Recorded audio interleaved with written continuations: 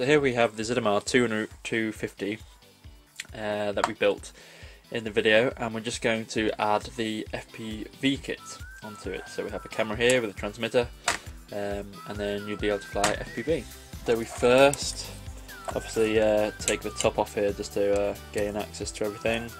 Careful not to lose the screws.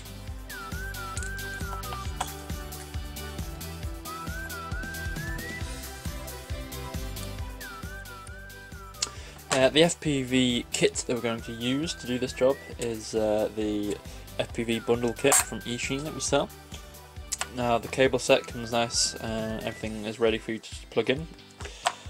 And we're going to be using the 3D printed mount that we also sell with it for the camera, because it's easy to install. You just stick it on from the bottom.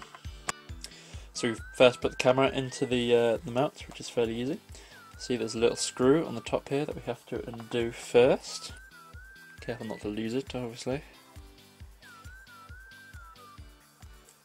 So here you can see there's a little indent in the mount, and when you push this through, make sure that this top bit goes through the indent like that.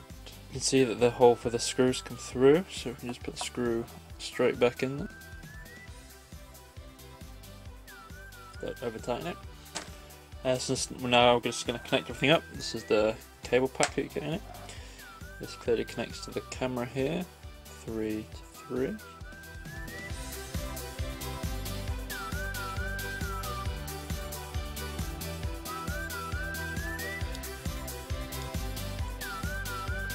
So now we've got everything connected, we're just going to stick it onto the frame.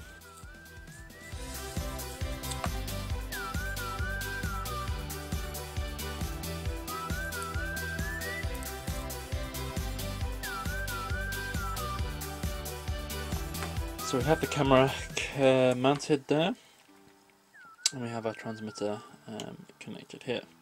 So this is just going to go on the bottom of the top plate here, like so. So we might as well mount the transmitter on now.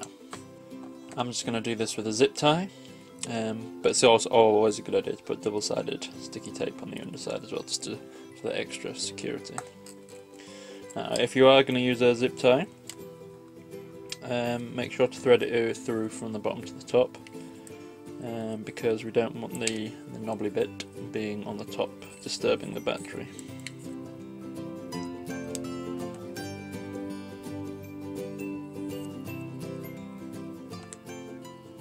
We then reattach the top plate.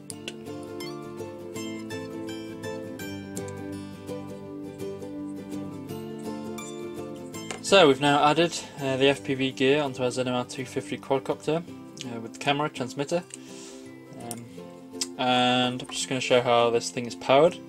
So we have our battery that's going to be mounted here as shown in the previous video. This connects here ordinarily to power the motors and everything. I'm not going to do that here because we've got the props attached. But the FPV system is powered by the balance connector here. So this just connects to this, like this. Transmitter is now powered. So the FPV system is now powered. Make sure that all wires and everything are not in danger of the propellers, of being cut by the propellers, otherwise things might go a bit badly for you.